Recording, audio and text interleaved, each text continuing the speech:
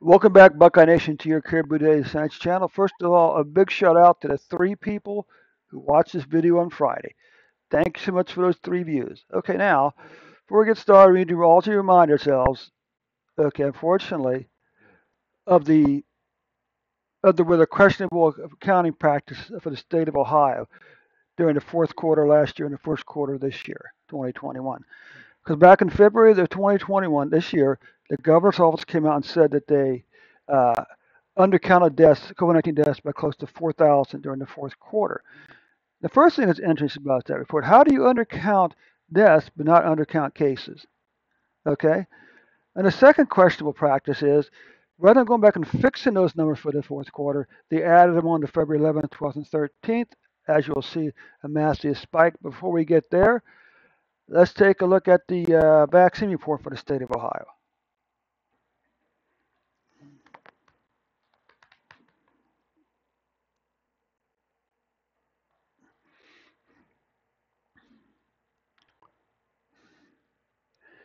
Okay, so you can see that currently Ohio has administered uh, 23.2 million doses.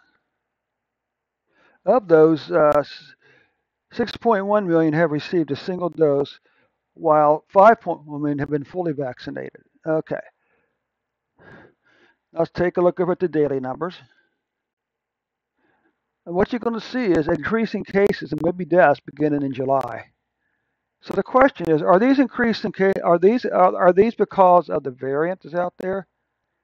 Because if the cause of the variant, then the vaccine wouldn't have pretended, then the vaccine wouldn't have prevented people from getting this to get the variant out, and that's the trouble, right? At least on theory, at least that's the story. So here's those 3 days, 11th, 12th, and 13th, where they added close to 4,000 cases on deaths onto the numbers.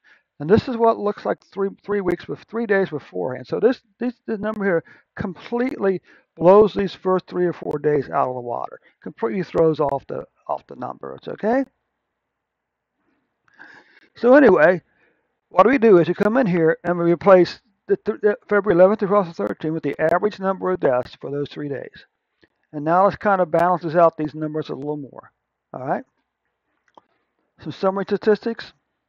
The red line represents the 7-day average. You can see we had a long declining pattern down to, wait a minute, July? And now we're seeing numbers starting to increase a little bit in July. Huh, interesting. Look at the course, look at this. So despite vaccinations, uh,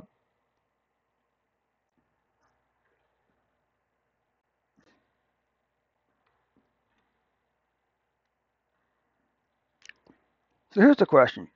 Can someone who's been vaccinated still spread COVID-19? Or even more pressing, if you already had COVID-19, does the vaccine do you any good?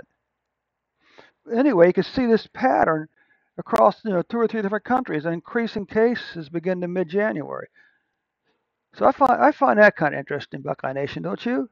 Anyway, before I let you go, uh, don't forget to click on that share button, the subscribe button. We'll catch you tomorrow on an updated report.